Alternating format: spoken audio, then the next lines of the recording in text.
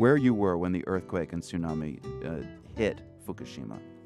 I was in Boston and watching all the news. I couldn't believe my eyes, and I was trying to do something to do from Boston, reaching my parents and trying to call them. It was a pretty scary moment.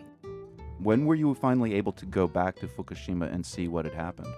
It was September 2011. So about half a year later. Yep. What did you see?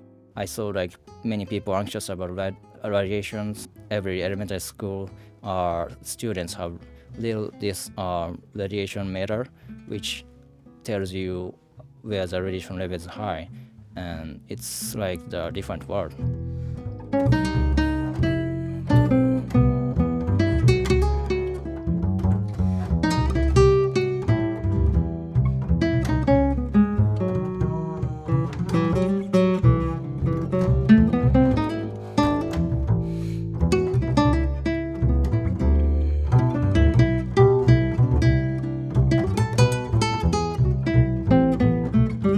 I can imagine that being somebody from Fukushima watching this from thousands of miles away, it results in a kind of trauma.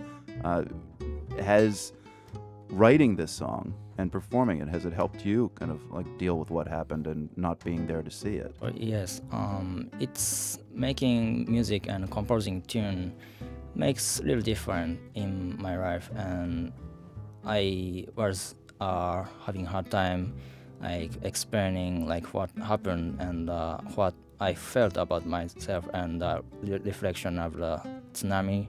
After writing that tune, I feel a little better, and I played that tune in the Fukushima twice. I was trying to help, but I didn't know what to do about that, and I hope writing tune and playing the ocean and talking about the story of Fukushima time like this will be best thing I could do.